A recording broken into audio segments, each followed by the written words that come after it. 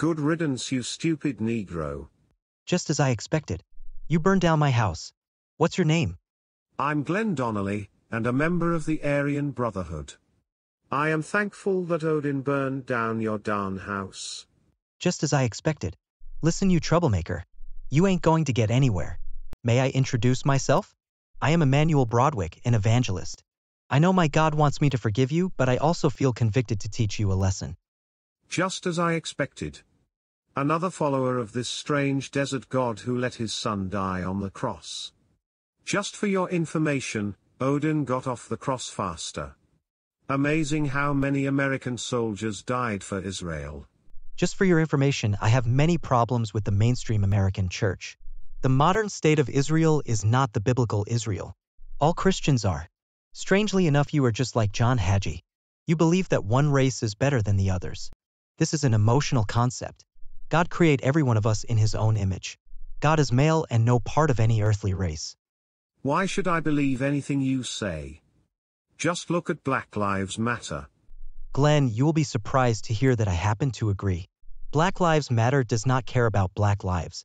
They hate Christian values and encourage mothers to kill their unborn child. But how are you any different from them? You riot and destroy and claim to do it for your bloodline. In fact, many Zionists do the same thing. All this is nonsense. I hope you can wake up and see there is no superior or inferior race.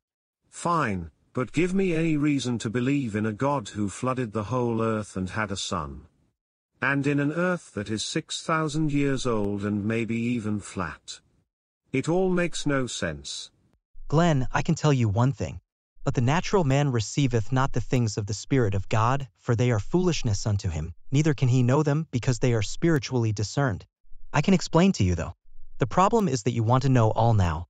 I never said anything about the Earth's shape, but yes, I don't believe in evolution. It is a fairly new theory, about 170 years old. God did flood the earth, but he did it as a punishment, and he also made the promise to not flood it again. You may not trust God, but I do. Okay, Emmanuel. I think I can understand your need for faith. But why do you need Jesus at all? Is he God himself or something? You nailed it, my friend. He is God and died on your cross for our sins. What do you think happens when you die? Keep in mind, you won't be living forever. You could have died during your assault, but it was God's will to keep you alive. And as it is appointed unto men once to die, but after this the judgment. If I was you, I'd be thinking about it. Keep in mind that I'm ready to baptize. Keep also in mind it's the Christmas season. While this ain't the actual birthday of Christ, most churches celebrate it for him and sing carols about his birth.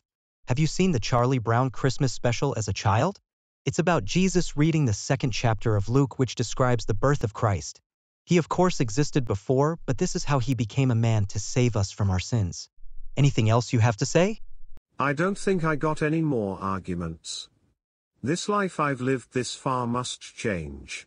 Dear Lord Jesus Christ, I am really sorry for the life I've lived. I confess that I judged people by the color of their skin, had sex with several women, smuggled, possessed and consumed drugs and cursed you. I want to live only for you now. I cannot save myself.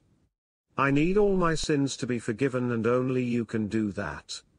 I trust you alone and fully, and confess you as God the Son who died on the cross of Calvary. Be merciful unto me, a sinner. Are you washed in the blood of the Lamb? Are you fully trusting in his grace this hour? Are you washed in the blood